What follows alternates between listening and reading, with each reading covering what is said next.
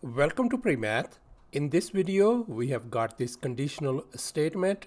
If x square plus x plus 1 equal to 0, then we are going to find the value of x power 5 plus x power 4 plus 1 and make sure that x is not equal to 0. Please don't forget to give a thumbs up and subscribe.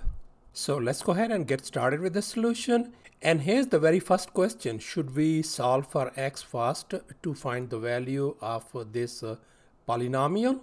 So the answer is no, because we want to keep things simple. So therefore we are going to take an alternative approach. So therefore we are going to think outside the box.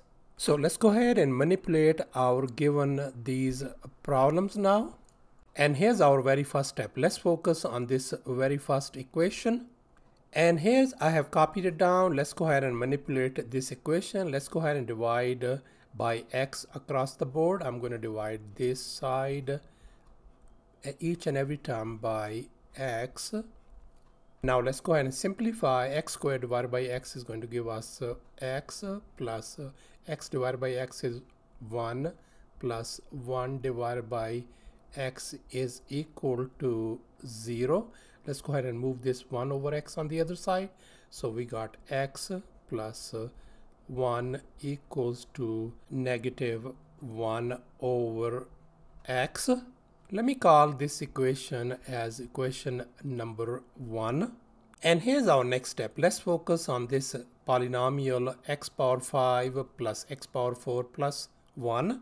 And here I have copied it down, and as we can see that x power 4 is in common between these first two terms. So therefore we are going to factor out x power 4, and inside parentheses is going to be x plus 1 and then plus 1 outside.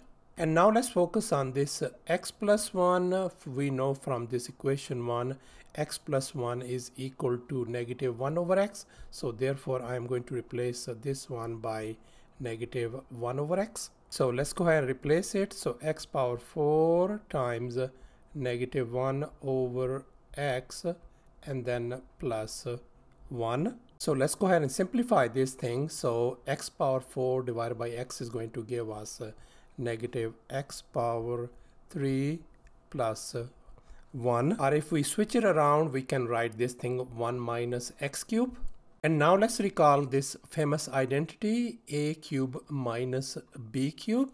And if I replace a by 1 and b by x, then we can write this 1 minus x cube as 1 minus x times 1 plus x plus x square.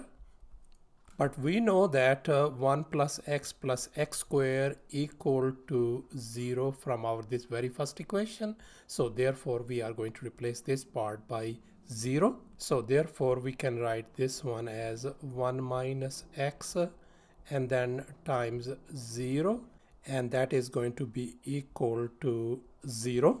So thus the value of x power 5 plus x power 4 plus 1 turns out to be 0. Thanks for watching, and please don't forget to subscribe to my channel for more exciting videos. Bye.